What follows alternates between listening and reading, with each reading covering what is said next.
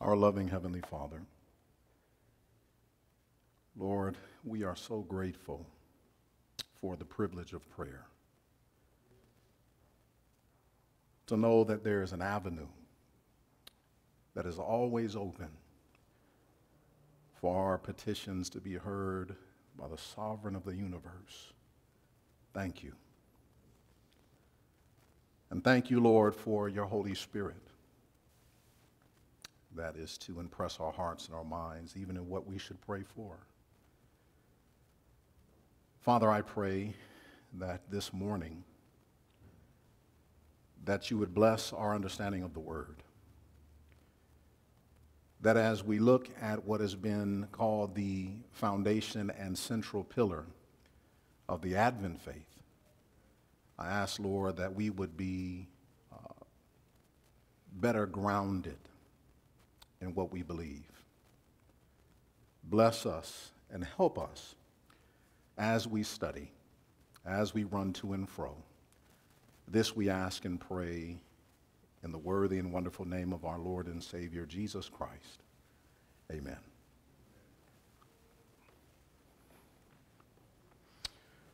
Good morning and happy Sabbath. It is indeed wonderful to be with you this morning after our,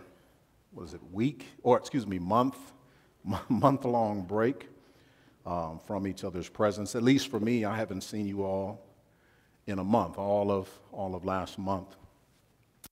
Didn't get a chance to worship with you, but it is indeed a privilege this morning. And even more so with all of the additional visitors that we have today. Welcome and God bless. You know, as the song was being sung, I love that song, by the way, and you sounded wonderful this morning singing it. But that particular song, the final stanza is the one that always gets me. Do you realize that pretty soon we're going to say farewell to prayer? Do you ever really contemplate that one day we will no longer have to pray? We'll be able to speak to our Lord face to face. Isn't that wonderful?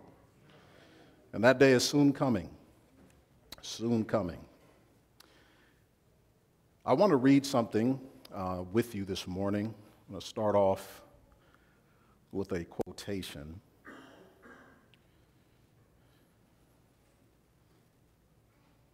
And I had referenced it in the prayer. This is Great Controversy, page 409. Very familiar statement. But it will lay the foundation for what we're going to go over this morning. So it says, the scripture which above all others has been both the foundation and the central pillar of the Advent faith was the declaration unto 2,300 days, then shall the sanctuary be cleansed. These had been familiar words to all believers in the Lord's soon coming. By the lips of thousands was this prophecy repeated as the watchword of their faith. Watchword just simply being a core principle or the core belief of their faith. All felt that upon the events therein foretold depended their brightest expectations and most cherished hopes. And of course, that remains true today for all Advent believers. It is still the foundation and central pillar of our faith, and being so, I find that it is also one of the most attacked doctrines of our faith, as well as one of the most misunderstood. And so I want to take time with you this morning, and maybe we'll do it in two parts, I don't know, but we'll take time to look at the 2,300 days. And I'm sure all of us have looked at it before. I'm sure all of us have studied it. You've gone to Daniel and Revelation seminars. You've seen it presented. You've heard it over and over and over and over again. I'm confident that that's the case. But if you were to ask yourself a question, and this is a challenge that I put forth to all Seventh-day Adventists, how many of us, even though we have heard it before, actually understand to the point of showing someone else? because that's where the rubber really meets the road, right? Now, I don't know if this is true. Maybe I shouldn't even say it. But it's something that I've heard many times before. A good friend of mine from Cuba actually told me this story. And like I said, I've never been able to really verify it, but it was something that he was told, so on and so forth. But the principle, I think, the core of the story is important. All of us have heard of Fidel Castro, yes? All right.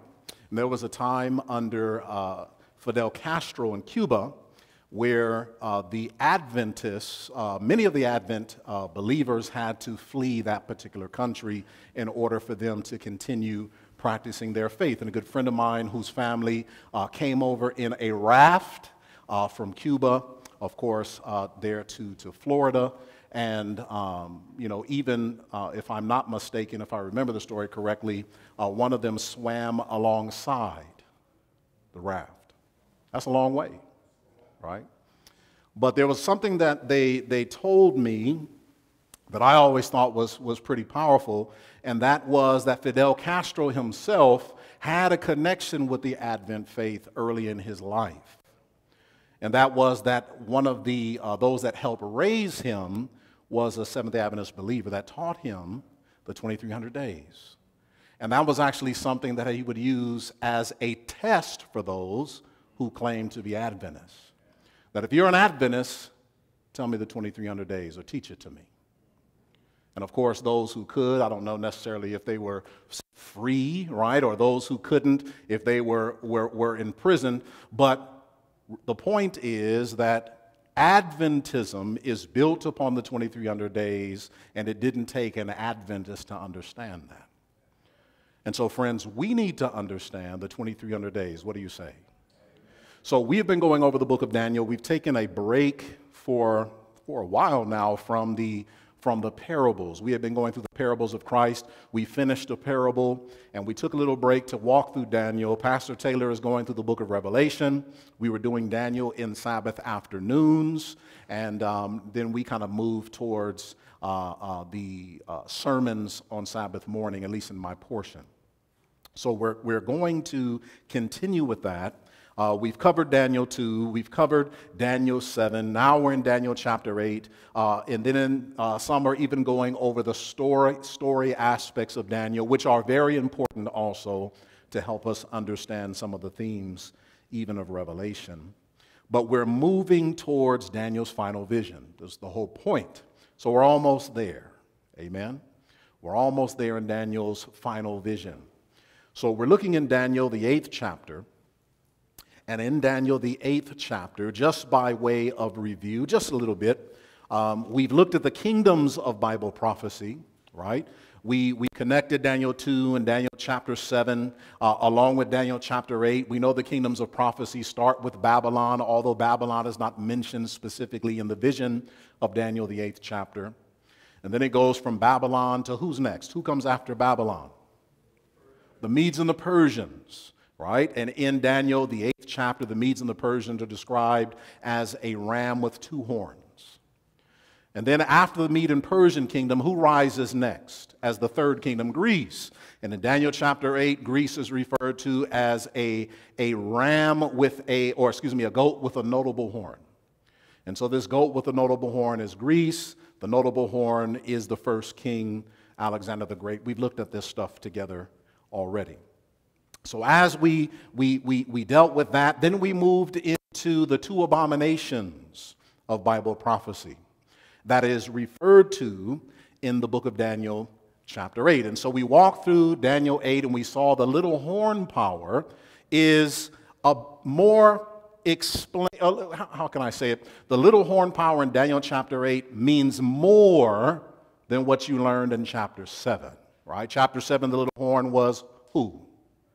Who's the little horn in Daniel 7? Papal Rome. Now, Pastor Taylor can't answer. All right? All right? Unless nobody else does. All right? So, who's the little horn in Daniel 7? The papacy. But in Daniel 8, which sometimes confuses people, the little horn in Daniel 8 we saw were the two phases of Rome, both pagan and papal Rome.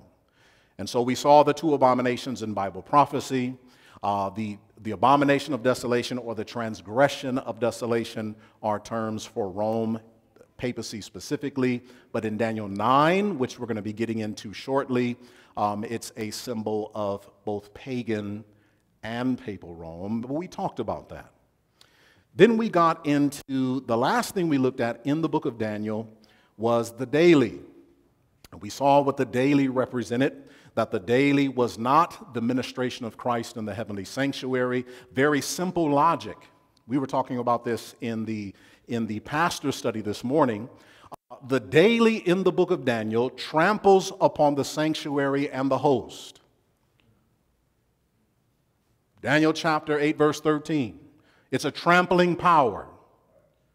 So how can that be Christ's ministry in the heavenly sanctuary, trampling upon his own sanctuary and his own people? It does not make sense, right? But that's a common belief. It's a belief that's held dear to many a good Seventh-day Adventist. Unfortunately, that belief does not allow them to really move further in Bible prophecy.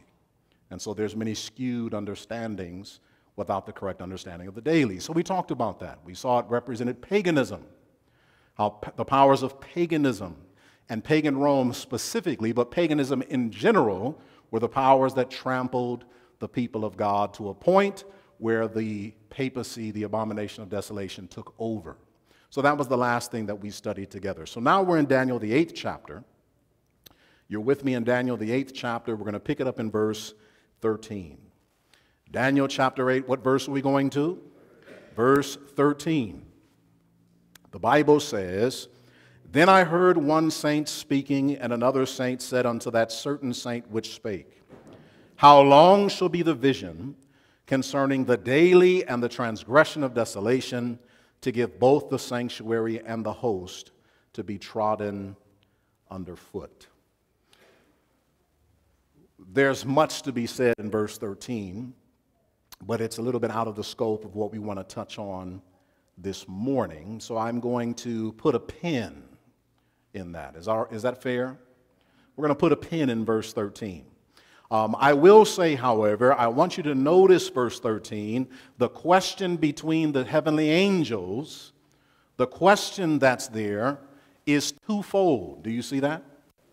How long shall be the vision? It's a question of duration. How long shall be the vision concerning what?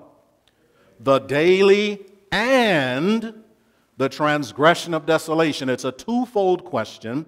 And how long will they give both the sanctuary and the host to be trodden underfoot? Twofold question. Do we see that? But the answer in verse 14 is singular.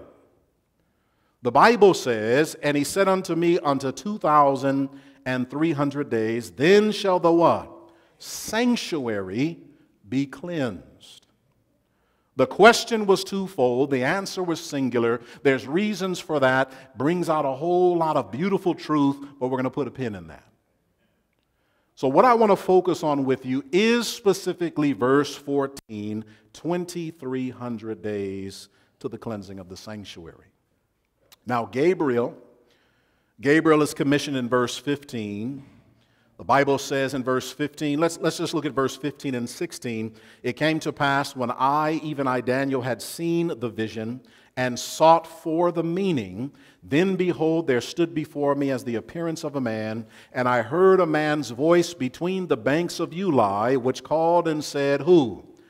"Gabriel, make this man to understand" what? The vision. So Gabriel is commissioned by Palmoni, the wonderful number, who is Christ. He's commissioned by Christ to make Daniel understand the vision. Very, very clear commission. Now we know that Gabriel begins to pick up, specifically in verse 20, he begins to go through the vision. He starts with the ram. He explains that the ram represents the Medo-Persian power. Then he goes into the goat with a notable horn. He explains that that represents Greece. Then he spends about 4 or 5 verses going through the principles of the little horn, dealing with the pagan Rome as well as papal Roman power. He begins to weave in and out, back and forth, just like the oscillation of the verses we learned in verses 11, 12, and 13, or actually 9 through 12. But no mention of the time. So when it finally gets to the point where Gabriel has finished the kingdoms of prophecy, the Bible says in verse 26, notice what it says, verse 26, Daniel chapter 8, and the vision of the what? Evening and the morning which was told is true.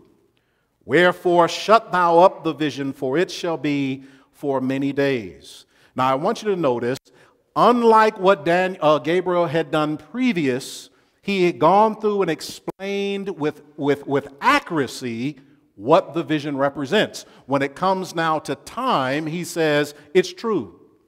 Close up the vision. Now, just so that you know what we're talking about here, keep a finger in Daniel, the 8th chapter, but I want you to flip back to Genesis chapter 1, just so you can see the language there in the book of Daniel. Notice Genesis chapter 1, and we'll pick it up specifically in verse 5. Genesis chapter 1, verse 5. Gabriel says, hey, the vision of the evening and the morning is true. Now, when you read Daniel 8, you just read through it on the surface. That's the first time you read about evening, morning.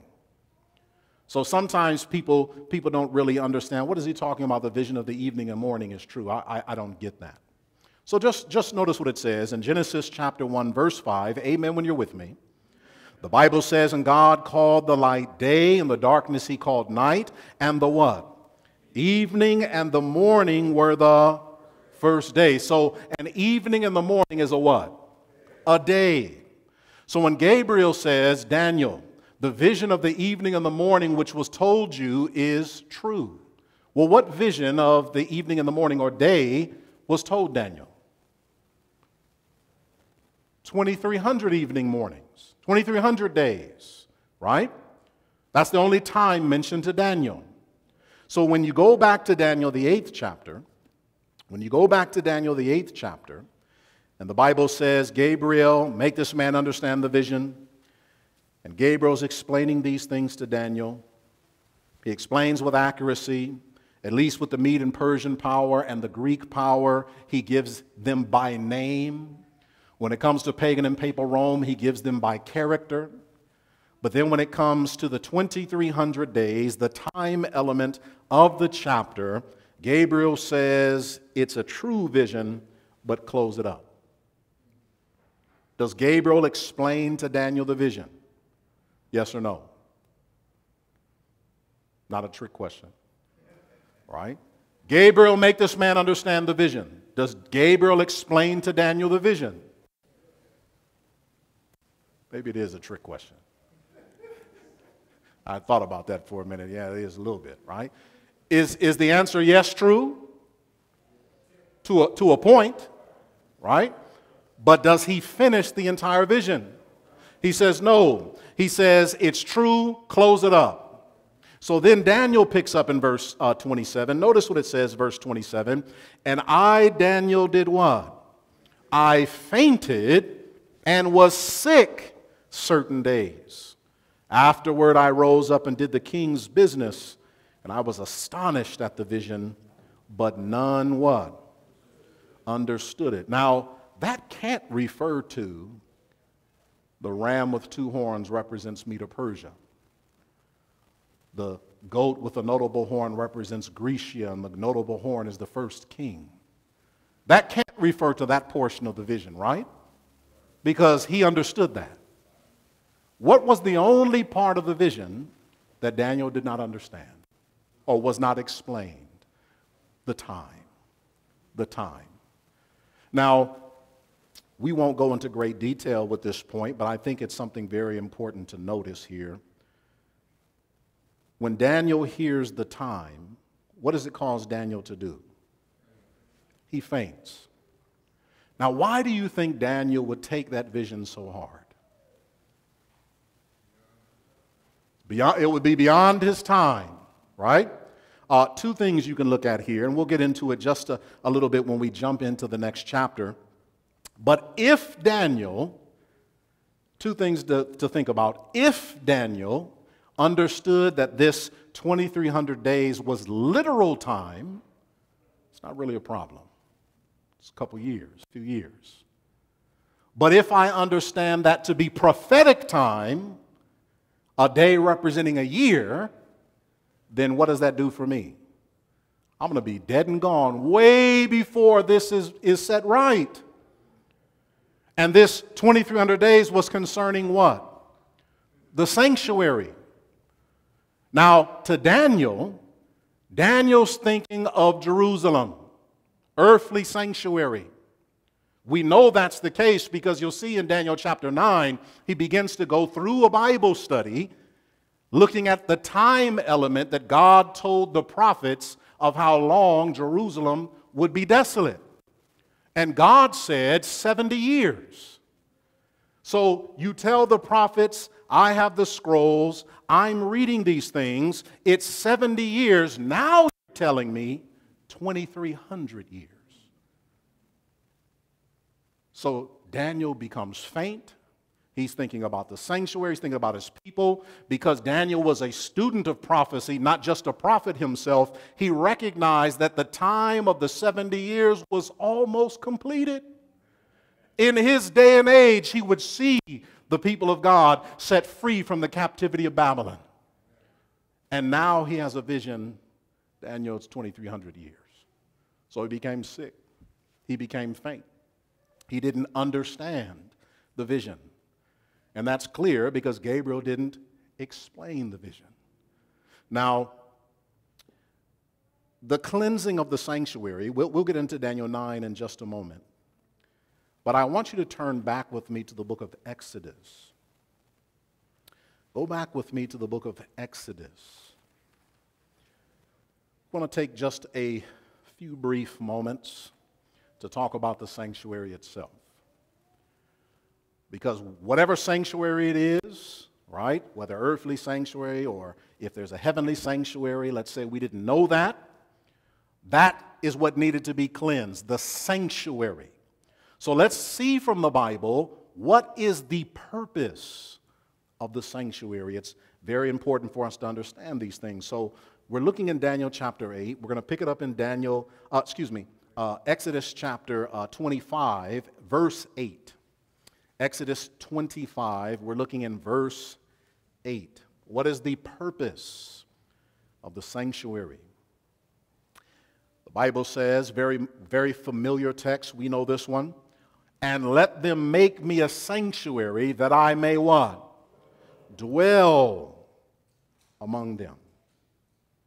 God wanted the people to have a sanctuary so that he can do what? Dwell among his people. What does it mean to dwell among or to dwell with? To live with, to be with. He wanted to be connected with his people. Would you agree with that? All right. I want you to take that idea that the sanctuary is for the purpose of God dwelling with, connecting with, being at one with his people. And I want you to run to the book of Isaiah. Go with me to Isaiah. Isaiah chapter 59. Isaiah what chapter? 59. And let's pick it up in verse 1. Isaiah chapter 59, we're going to pick it up in verse 1. And when you're with me, a hearty amen. So the Bible said that the sanctuary was so that God can dwell among his people. The Bible tells us in Isaiah 59, behold, verse 1, behold, the Lord's hand is not shortened that it cannot save, neither his ear heavy that it cannot hear, but your iniquities have done what? Separated between you and your God, and your sins have hid his face from you, that he will not what? Hear. God says, let them make me a sanctuary so that I can do what? Dwell among them. But the Bible says that sin does what between us and God? Separates. So much so that he says your iniquities have hid your sins have hid his face from you so that he will not hear. That's curious. Notice the book of Micah. Notice Micah chapter 3. Micah chapter 3. Micah, the 3rd chapter. And we'll pick this up in verse 4, a little bit of reiteration of what Isaiah said. Notice Micah chapter 3. We're picking it up together in verse 4. The Bible says, "Then shall they cry unto the Lord, but he will not" what? "Hear them. He will even hide his face from them at that time, as they have behaved themselves" how? "Ill in their doings." Here the Bible is describing the sins of the people of God as being the practicing of ill things in their doings, and it caused God to not hear and to hide his face. Not allow God to dwell with his people. Are you following me? What is the purpose of the sanctuary? God says, I want to dwell with my people. The Bible says sin causes us to separate. All right, let's look at one other text. Let's go to Ezekiel. Go with me to Ezekiel. Ezekiel 39. Ezekiel 39, verse 24. Ezekiel 39, verse 24.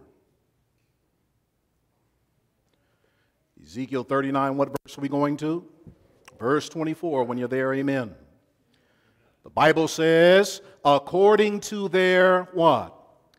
Uncleanness, and according to their what?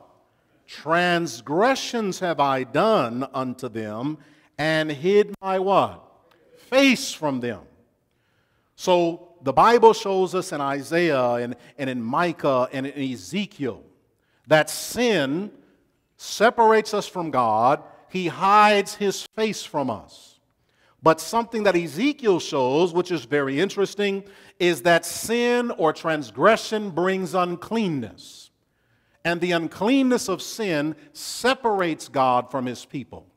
But the sanctuary was so that he can what? Dwell with his people. Therefore, the purpose of the sanctuary is to deal with the sin that separates. Are you with me? It's not just make me a house so that I can stay with you. The purpose of the sanctuary is to deal with the very thing that separates God and his people. And that's sin. And the uncleanness of sin. If you understand that, say amen. All right. I want you now to run with me to the book of 1 John. Run with me to 1 John. This is a scripture that we are very familiar with, I'm sure. 1 John chapter 1. 1 John chapter 1. In light of the sanctuary has two phases. This is how I'm going to describe it. There are two phases in the sanctuary. And those two phases of the sanctuary deal with the uncleanness of sin that separates God and his people. And those two phases in the sanctuary are termed in the Bible the daily ministration and the yearly ministration. Now, the principle of the daily and the yearly ministration are really summarized in this wonderful text in 1 John chapter 1 and verse 9. The Bible says, if we confess our sins, he is faithful and just to what? Forgive us our sins and to what? Cleanse us from all unrighteousness. The daily ministration brings forgiveness. The yearly ministration brings cleansing. But both are ineffectual without our confession. So unless the sinner confesses his sins, forgiveness cannot be granted, and neither can there be cleansing. Now, this is very important, and I'm trying to make this as simple as possible. This is very important. This is a part that separates us in our understanding from every other Christian denomination. Hear this now. This message of the sanctuary is what makes us different. It's not the Sabbath. It's not the state of the dead. It's the sanctuary that makes us different. Most believe that upon the confession of my sins, I am not only forgiven, but the cleansing also takes part at the same time. Now, in one way, I can go along with that if you give a little bit more explanation. But as far as Scripture is concerned, the Bible has laid out for us a process in the salvific plan. And that process is first forgiveness and then finally cleansing. Because during the forgiveness phase, there's also a record of sin. And we're going to talk about that and show that very clear. Matter of fact, let's just go ahead and do that since I mentioned it. Go with me to Leviticus. Go with me in your Bible to the book of Leviticus chapter 4. If you wanted to summarize the daily ministration, you can take the first 4 chapters of the book of Leviticus. There's more you can add to that, but you would have an understanding of what they would do in the first 4 chapters. This is the daily ministration of the priests. Notice what it says in Leviticus chapter 4. I want to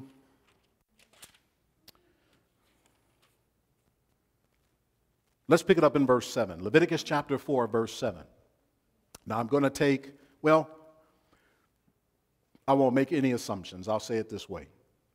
And I know for many of us this might be redundant, but it's important. The sinner, and what makes the sinner was his sin, right? The sinner violates his conscience. Remember that study we had last Sabbath. You went through the Sabbath school lesson last Sabbath, amen?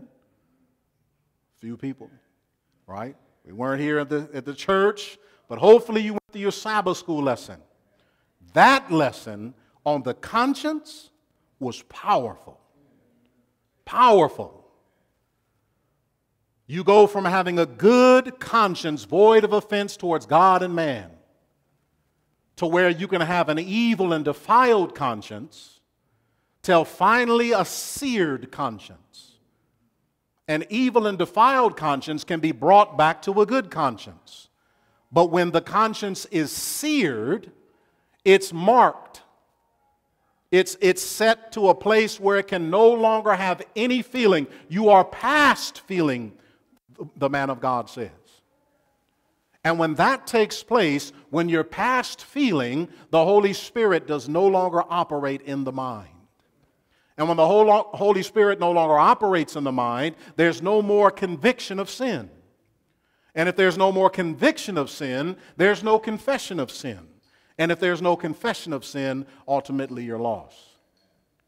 Conscience. Wonderful study. So that individual violates his conscience, the sinner. The Holy Spirit convicts him of sin and righteousness and judgment, and he goes according to the law and he selects his lamb. And that lamb has to be without spot and without blemish. And he selects that lamb. He takes that lamb as his offering to the door of the tabernacle, that outer court. He brings it there. It's inspected by the priest. It passes go. Then that same sinner that committed the sin and selected the lamb and brought the lamb based upon the conviction of his conscience, now he has to take the knife and kill that animal.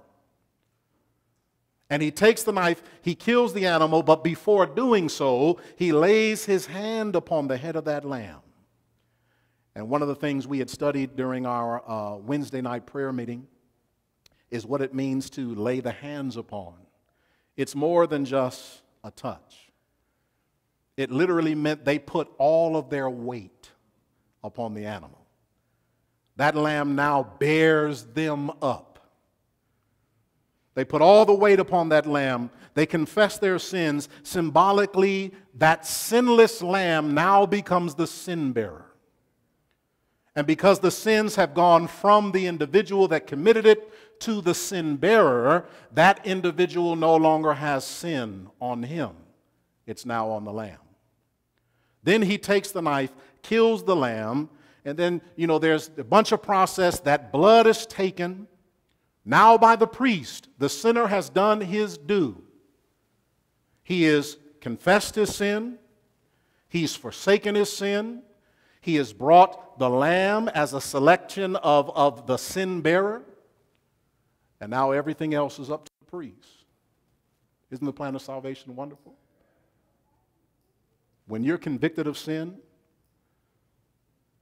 and we are ready to forsake our sin, and we confess our sin, and we accept Christ as our sin bearer, by faith, that's all you do. The rest is up to the priest. Now, you're not going back to practice the sin again, but the rest is up to the priest. The priest now takes the blood. And we'll look at some of the things here in Leviticus chapter 4. Since I'm saying it, let's just go ahead and read it. Notice Leviticus chapter 4. And I know I said we're going to read verse 7. Let's read verse 25 first. All right? Read verse 25 first, then we'll come back to verse 7. So the Bible says, the priest shall take the blood of the sin offering with his finger and put it upon the horns of what? The altar of burnt offering, and shall pour out his blood at the bottom of the altar of burnt offering. All right, so some of that blood that contains the record of sin, where is it placed? On the horns of the altar, right? Now also look at verse 7. Go back now, verse 7. Bible says, the priest shall put some of the blood upon the horns of the altar of sweet incense before the Lord, which is in the tabernacle of the congregation, and shall pour all the blood of the bullock at the bottom of the altar of the burnt offering, which is at the door of the tabernacle of the congregation. So the blood that contains the record of sins is placed on the horns of the altar of burnt offering. That blood is carried into the sanctuary and also put on the horns of the altar of incense. Are you with me? The Bible also shows that that blood is also sprinkled before the veil. What do we have taking place here symbolically? The sin goes from the sinner to the sinless one, the lamb. That blood of the lamb is now caught and brought into the sanctuary, and there is a record placed in the sanctuary. A twofold record, one of sin forgiven, but also sin recorded. Now, some don't like that understanding. There are some that say, no, in the Bible, sin is only a cleanser. But that's not necessarily the case. The blood is also a defiler. If you look with me in the book of Numbers, and then I want to go to Matthew with you, but look with me in Numbers. Go with me to Numbers 35. Where are we going? Numbers chapter 35.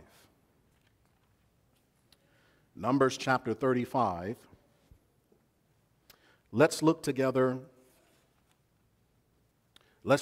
in verse 33.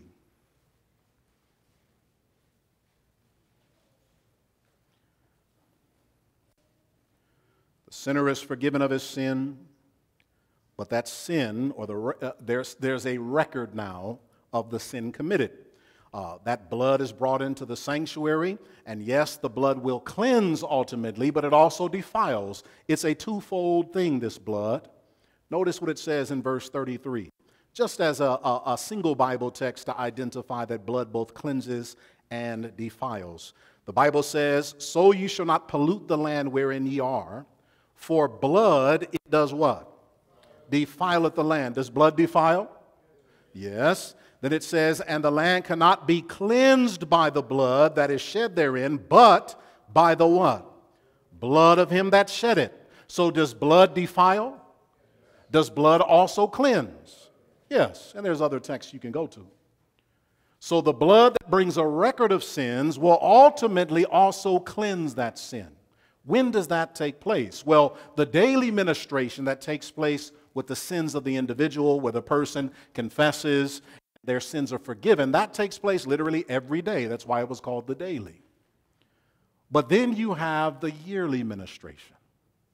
Notice the yearly ministration. I want you to go with me to the book of Exodus one more time, and then we're going to turn to Hebrews. But I want to read this. I should have read that before we turned earlier. But go to Exodus once again. We read verse 8.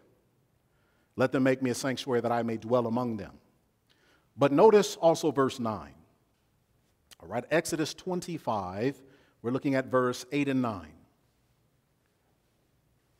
Exodus 25, verse 8 and 9, Bible said, let them make me a sanctuary that I may dwell among them, according to all that I show thee, after the pattern of the tabernacle, and the pattern of all the instruments thereof, even so shall ye make it. So the sanctuary that Moses built upon earth, the tabernacle, the movable tabernacle, and you can even show this with the schematics of the temple that was built by Solomon, drawn up by David. Both of them were shown patterns. Both of them were told exactly how to build it. This was a pattern of the one in the heavens. Now, how do we know this? The Apostle Paul picks up on this point in the book of Hebrews. I say the Apostle Paul. I know there are many who don't believe that Paul wrote Hebrews, but I believe he wrote Hebrews. I believe inspiration says that he wrote Hebrews. But notice what it says in the book of Hebrews chapter 8. Hebrews chapter 8. Notice Hebrews chapter 8. And I haven't forgotten Daniel, right? We're talking about the cleansing of the sanctuary. We need to understand it needs to be cleansed from something. So notice Hebrews chapter 8.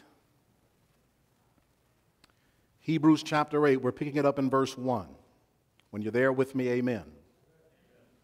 Now, we had made some assumptions, a few assumptions. I said I didn't want to take and make any assumptions, but for time's sake, we made a few assumptions. And those assumptions were that we understand that the lamb that was selected in the earthly sanctuary system was a symbol of the Lamb of God that would take away the sins of the world. We understand that? So that lamb that they would select had to be without spot, had to be without blemish, representing Christ, who, although he took our nature, had never violated his conscience and had never committed sin. He was without spot and blemish of sin. And so that's what the lamb represents. The sinner that selects that lamb is us accepting Christ as our Lord and Savior. The sinner laying his hands upon the lamb, bearing his weight upon the lamb, is when we throw ourselves upon our Savior and we pour out our heart to our God. And the sins that we have committed, Christ takes them, they become his. He's the sin bearer. And the blood that is spilled is his blood at your hand. And we must always remember that. The blood that was spilled was by the hand of the sinner. And that same priest that takes the blood is also a symbol of Christ. It's all Christ through and through, who takes that precious blood and not only ministers it in the sanctuary, not only takes the forgiveness of sin or the record of forgiveness into the sanctuary with him, but also there's a record there. Remember the horns of the altar? That blood is placed there, the record of sin.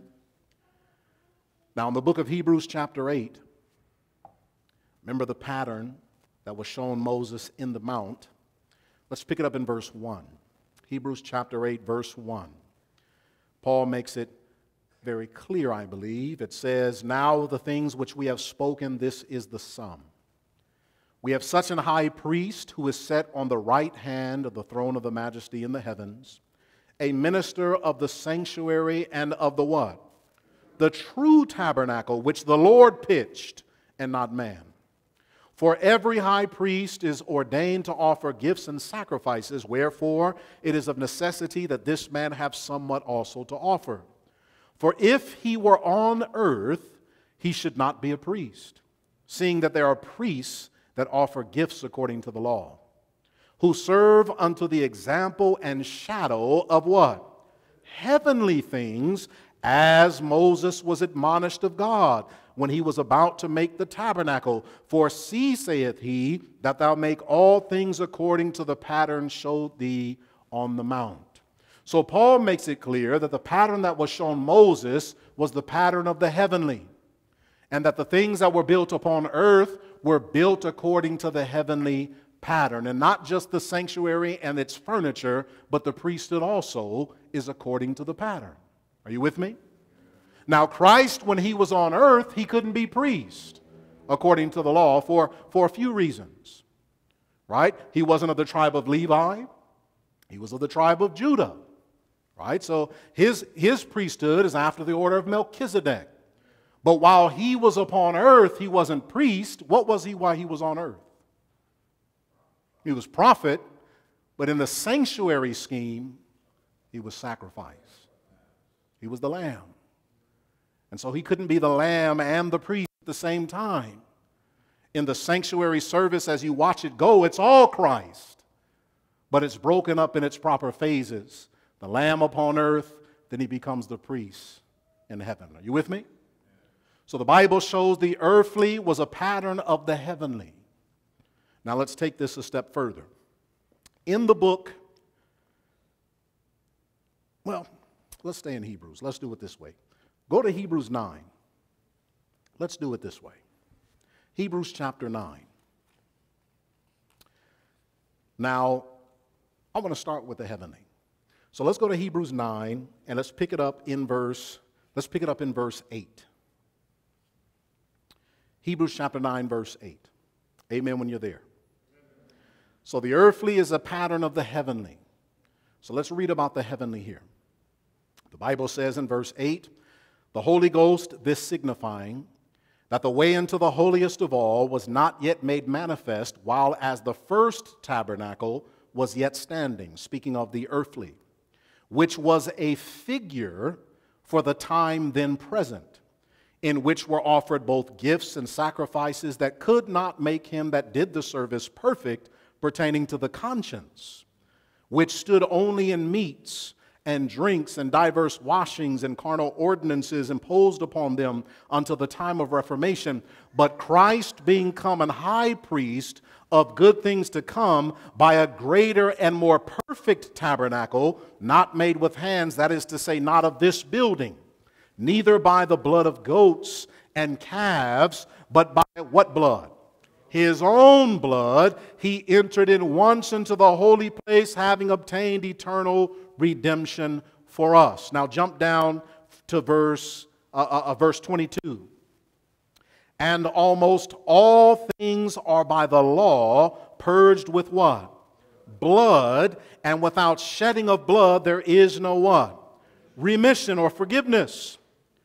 It was therefore necessary that the patterns of things in the heavens should be purified with these. In other words, purified with blood. But the heavenly things themselves with better sacrifices than these.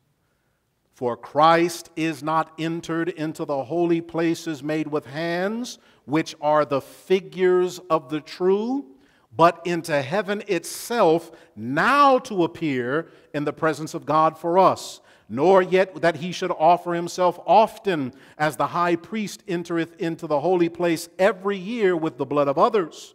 For then must he have often suffered since the foundation of the world. But now once in the end of the world hath he appeared to put away sin by the sacrifice of himself. And as it is appointed unto men once to die, but after this the judgment, so Christ was once offered to bear the sins of many, and unto them that look for him shall he appear the second time without what? Sin unto salvation.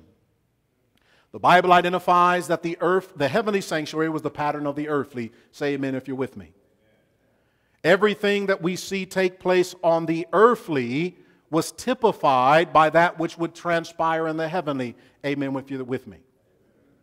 The priesthood, The work of the priest, as Paul identifies, he's now specifically mentioning the yearly ministry. Remember, we talked the daily. But now he's specifically talking the yearly. You know, the priests on earth only went into the holy place once every year. They did it every year once, but Christ, his process, what he's doing is not continual. It's a process that he just does once. Are you with me? The Bible identifies here that Christ, when he does return, he's returning without something. What is that? Without sin. Why is Christ able to return without sin?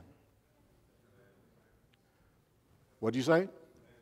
Because the sanctuary had been cleansed. Remember, the purpose of the sanctuary is to deal with the very thing that separates God and his people, which is sin. If Christ is coming the second time to reclaim his people, can there be sin in between? So the Bible shows that when he comes the second time, it's without sin unto salvation. Sin would have been cleansed. Now, all of sin wiped away from the universe, that's another process. But between he and his people, there's no longer any sin. Something has taken place. What took place in heaven was typified by what took place upon earth. So now let's look at the earthly. Let's look at the earthly. Stay in Hebrews. We're looking in Hebrews chapter 9. We're going to pick it up in verse 1. Hebrews chapter 9. Look at verse 1 with me.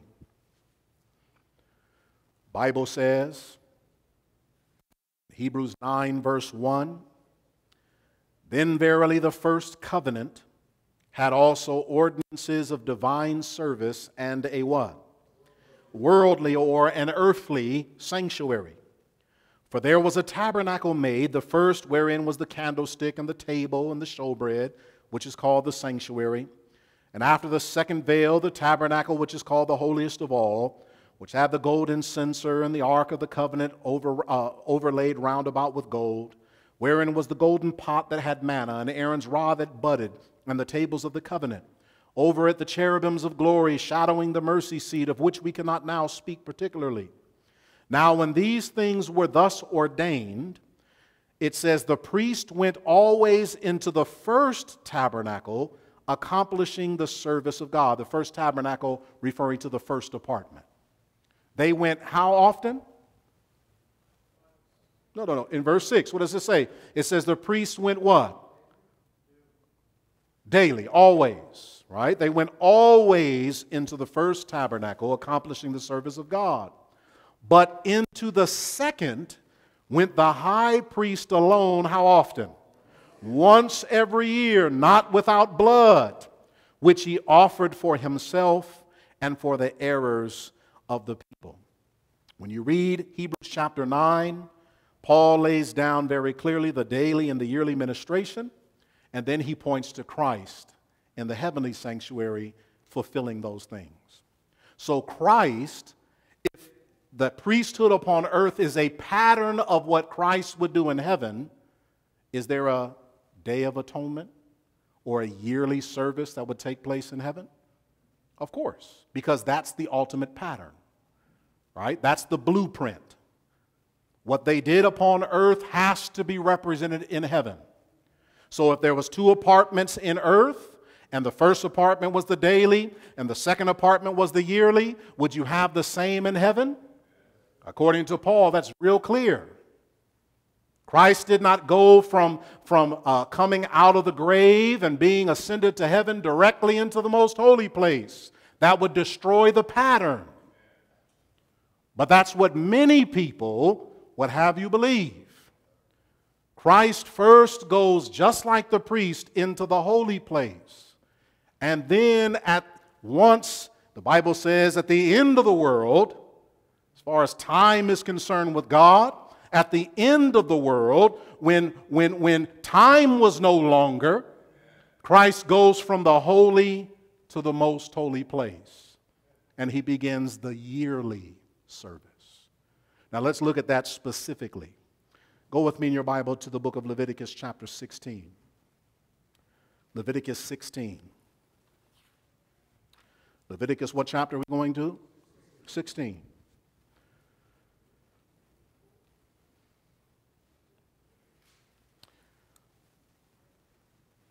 Now, we won't read through the whole chapter, but when you look at Leviticus 16, this is a nutshell now. During this day, which they call the Day of Atonement, the wonderful thing about the Day of Atonement is they also had a daily ministration that took place, right? So those who maybe had committed sin or had to have confession made had an opportunity, even on the Day of Atonement, to make sure that their sins were confessed and in the sanctuary before they were blotted out. And that's a blessing, because if that didn't take place, all of us would be lost already, right? So the Bible shows that on this Day of Atonement, 2 goats were chosen. One was considered the Lord's goat, and the other will be called the scapegoat, Azazel, right? And the Lord's goat would be slain, sacrificed. Its blood would be collected, much like during the daily where they collected the blood of the lamb. And that blood now, what is it going to do? Notice what it says in verse 11. The Bible says, "And Aaron shall bring the bullock of the sin offering, which is for himself, and shall make an atonement for himself and for his house, and shall kill the bullock of the sin offering, which is for himself. And he shall take of the censer full of burnt coals of fire from off the altar before the Lord, and his hands full of sweet incense beaten small, and bring it within the veil. And he shall put the incense upon the fire before the Lord, that the cloud of the incense may cover the mercy seat that is upon the testimony, that he die not." So this separating veil between the holy and the most holy place is now open. High priest is there alone. The incense cloud has gone up. Cloud is filling the temple, so that when he comes face to face with this Shekinah glory, he doesn't die.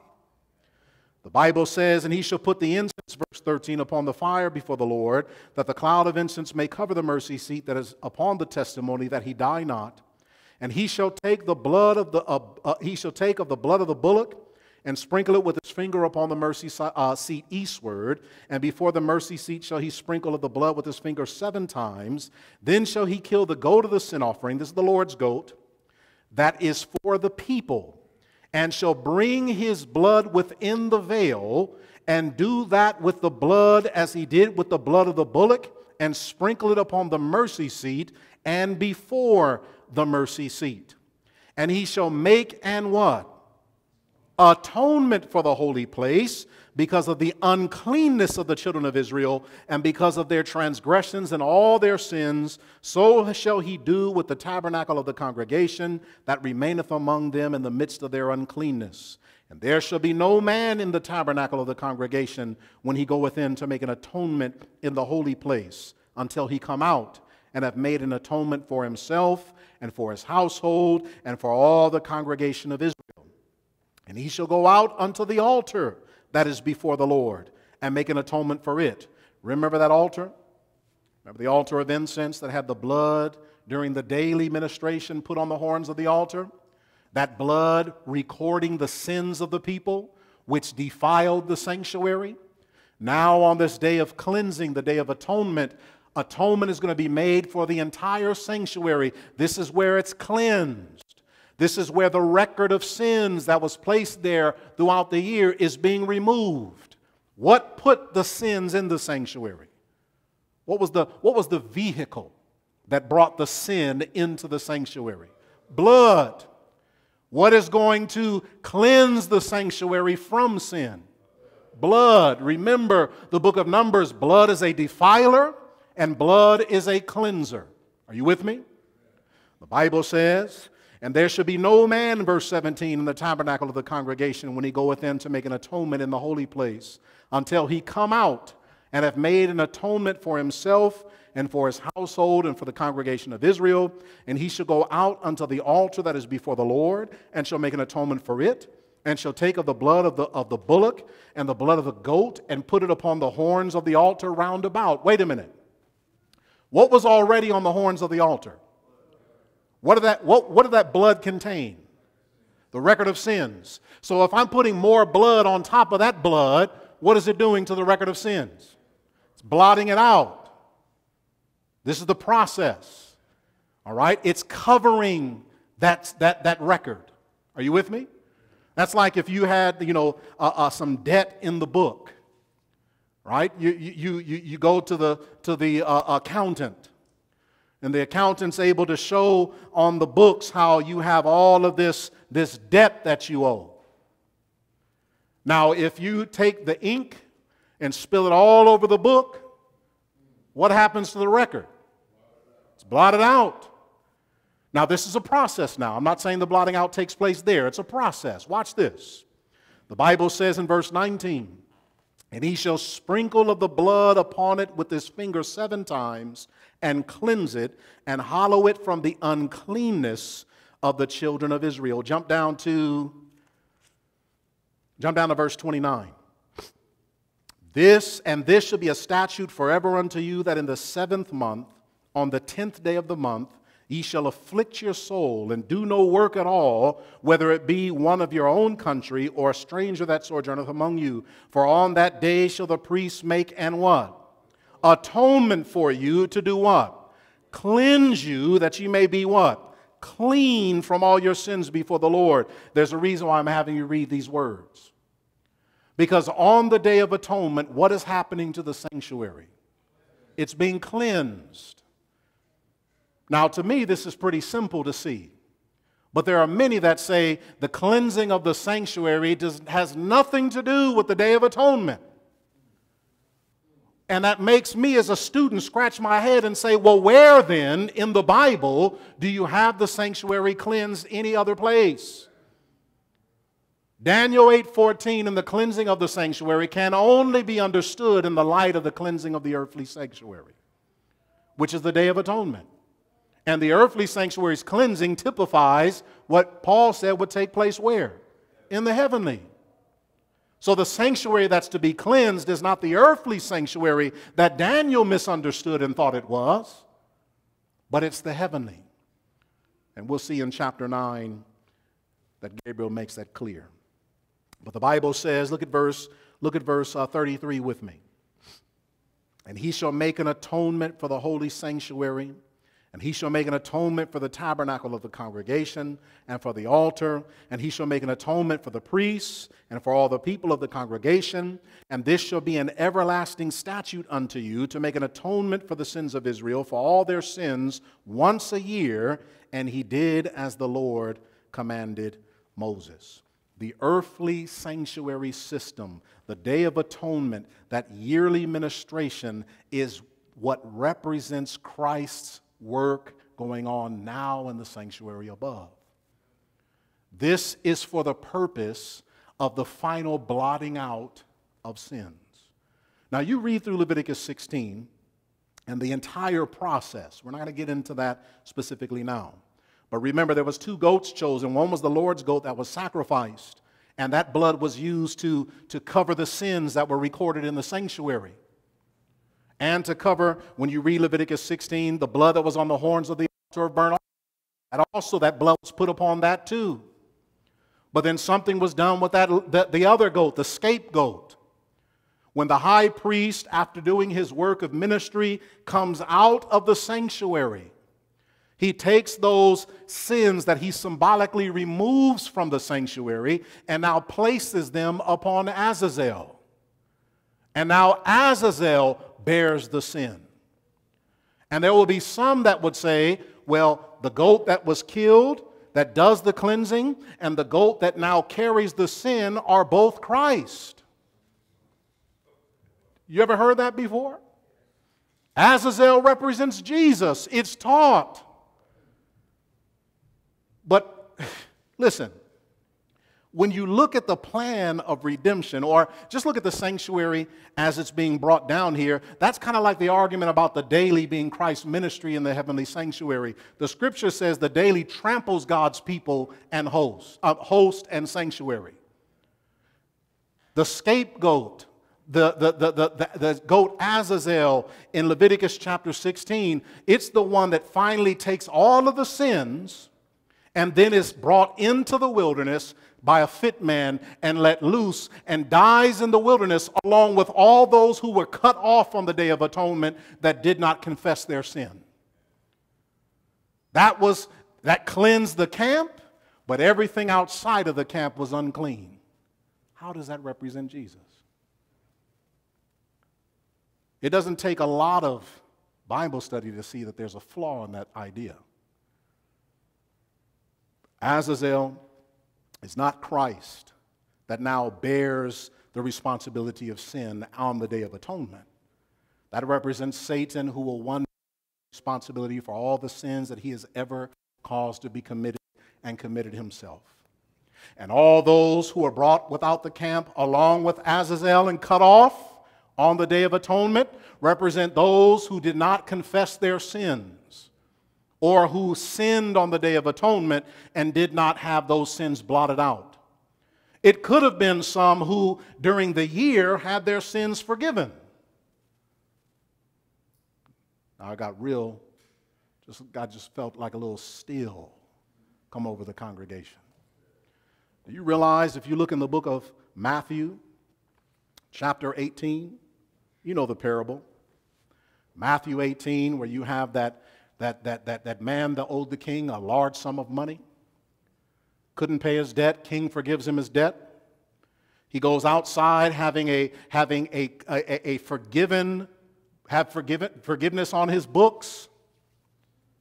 Then he sees his friend that owes him like $20 and says, "Where's my money?" He says to his friend the same thing, or his friend says to him the same as he said to the king, "Just give me time and I'll pay all the debt." But he takes him by the throat, the Bible says, and says, "Give me all that you owe me." He didn't have to give it, so he calls the police. They throw him into prison until he can pay the debt. Somebody was watching, though. There's always a watcher. The way we forgive others is always watched, friends. And that watcher saw and went and told the king, "Hey, the man that you just forgave 20 minutes ago, guess what he just did?" So the king's like, "Wait, what? Bring him here." So they bring him back in. "Hey, king wants to see you." "Oh, cool." Goes and sees the king. King says, "Wait a minute, you wicked and evil servant. I just forgave you all your debt." This is the language of Matthew 18. "I forgave you all your debt. And you couldn't forgive your fellow servant? Cast him into prison. Cast him unto the tormentors until he pays all of his debt." And it wasn't just him, it was his household that were cast out with him as well. And Achan was pulled on him. And then it says, "So will my heavenly Father do to you if you don't forgive men their trespasses." Wait a minute. What does that parable teach then? My sin could be forgiven, but a forgiven sin is not a blotted out sin. And a sin that can be forgiven can also be placed right back upon you because the record is still there. And if I don't forgive my brothers their trespasses, neither will my heavenly Father forgive my trespasses. And in the ultimate scheme of things, on the Day of Atonement, along with Azazel, other people were brought out to camp and let loose. Killed, cut off. And that represents those who did not forgive or have their sins forgiven. So the Bible shows that what took place on the earth is what would transpire in heaven. So let's go to Daniel, the 8th chapter now. We're not going to, of course, break down the 2,300 days today. We'll do that in part 2. But let's go to Daniel, the 8th chapter. Daniel, the 8th chapter. It's important for us to understand how the sanctuary works. There's a two-part scheme in the sanctuary, the daily and the yearly. One deals with forgiveness, the other deals with cleansing. This is the principle of 1 John 1:9. We confess, he's faithful and just to do what? Forgive our sins and to what? Cleanse us from all unrighteousness. This is sanctuary principle language. It doesn't happen all at once. It's a process. The Bible says in the book of Daniel, chapter 8, verse 26, Daniel 8:26, "And the vision of the evening and the morning which was told is true. Wherefore shut thou up the vision, for it shall be for many days. And I, Daniel, fainted and was sick certain days. Afterwards I rose up and did the king's business, and I was astonished at the vision, but none understood it." And then we pick up in Daniel chapter 9, which really is just a few months after Daniel 8. The Bible says, "In the first year of Darius the son of Ahasuerus, of the seed of the Medes, which was made king over the realm of the Chaldeans. In the first year of his reign, I, Daniel, understood by books the number of the what? Years whereof the word of the Lord came to Jeremiah the prophet, that he would accomplish 70 years in the desolations of Jerusalem. And I set my face to the Lord God to seek by prayer and supplications with fasting and sackcloth and ashes. Jump down to verse 16. Here we're in the midst of the end of Daniel's prayer. He says, O Lord, according to all thy righteousness, I beseech thee, let thine anger and thy fury be turned away from thy city, what? Jerusalem. What did Daniel think this sanctuary that needed to be cleansed in that vision of chapter 8 was pertaining to? Jerusalem. And so he went and had a Bible study. He did what every good Bible student would do who doesn't understand something. They go and study. The Bible says he understood by books. He opened up the scrolls and he went and started studying Bible prophecy. And he says, I understood the number of the years. It was 70 years. And then he turns to praying and confessing his sin and the sins of his people, so that God would turn away his wrath. Again, a lot of good stuff here, but we'll put a pin in it. The Bible says in Daniel 9:16, O Lord, according to all thy righteousness, I beseech thee, let thine anger and thy fury be turned away from thy city Jerusalem, thy holy mountain.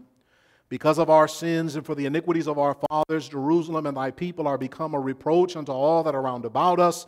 Now therefore, O our God, hear the prayer of thy servant and his supplications, and cause thy face to shine upon thy sanctuary that is desolate for the Lord's sake. O my God, hear, incline thine ear and hear, open thine eyes and behold our desolations and the city which is called by thy name, for we do not present our supplications before thee for our righteousness is, but for thy great mercies. O Lord, hear. O Lord, forgive. O Lord, hearken and do. Defer not for thine own sake, O my God, and for thy city and thy people, which are called by thy name. The Bible shows in verse 20, as we draw this to a close, in verse 20, 20 through 23, it says, And while I was speaking and praying and confessing my sin and the sin of my people Israel, and presenting my supplication before the Lord my God for the holy mountain of my God, yea, while I was speaking in prayer, even the man who? Gabriel, whom I had seen in the vision at what? The beginning. What vision is he referring to? Daniel 8. All right, so I want you to start noticing the language of Daniel 9. Why am I mentioning this? Is because there are people that will teach you that there is no linguistic or contextual reason for Daniel 8 and chapter 9 to be together. They don't believe that Daniel 9 has anything to do with Daniel chapter 8. But just look at the language. It doesn't take a Greek and Hebrew scholar to read the English. Notice what the Bible says. It says in verse 20, While I was speaking and praying and confessing my sin and the sins of my people Israel, and presenting my supplication before the Lord my God for the holy mountain of my God, yea, while I was speaking in prayer, even the man Gabriel, whom I had seen in the vision at the beginning, being caused to fly swiftly, touched me about the time of the evening oblation. Now, first of all, we know that it's referring to the vision that he just saw in chapter 8. One of the ways you can show that is because the very name of the man is given, which is given only in chapter 8, Gabriel, right? Specifically, Gabriel make this man understand the vision. So we see a connection between the two chapters. Then it says in verse 22, And he informed me and talked with me and said, O Daniel, I am now come forth to give thee what? Skill and understanding. At the beginning of thy supplications, the commandment came forth, and I am come to what? Show thee, for thou art greatly beloved. Therefore, understand the matter and consider what? The vision. The vision that Daniel says, I saw Gabriel at the first time, chapter 8. In Daniel chapter 8, was Gabriel commissioned to make Daniel understand the vision? Daniel chapter 8, verse 16, Gabriel, make this man understand the vision. He explains to him the ram. He explains to him the he-goat. He explains to him the little horn. Then when it came to the time of the 2300 evenings, mornings, or 2300 days, he says what? It's true, but shut it up. So he never explained that to Daniel, right? So when the Bible says, I'm now come to give you skill and understanding, right? Then it says, therefore understand the matter and consider the vision. Logically, in context and language, where is it taking you back to? Daniel chapter 8.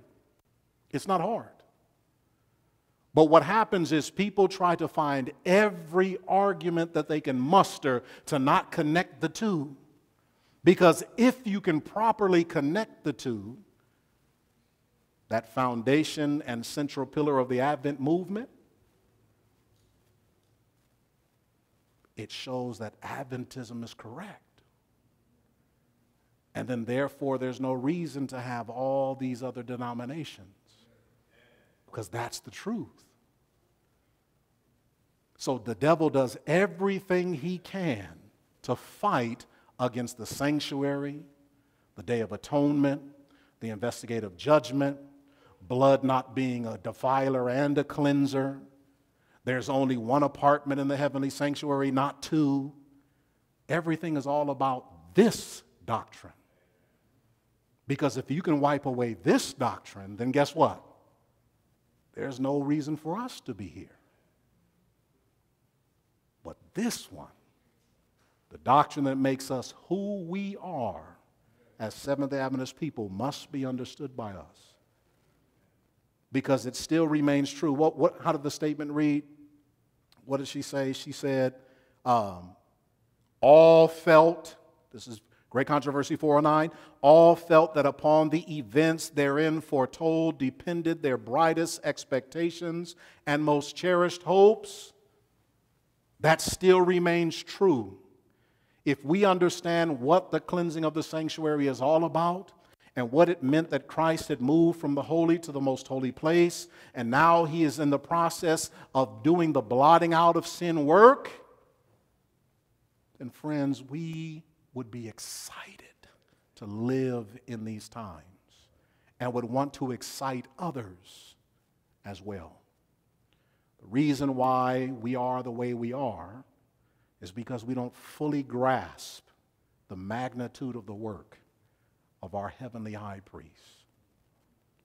Father in heaven, in Jesus' name, as we pause in the study today, Lord, we have walked through Daniel chapter 8 together over a period of sermons.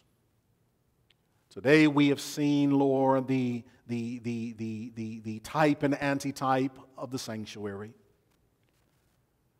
We've looked at the work of forgiveness in the daily and the cleansing in the yearly.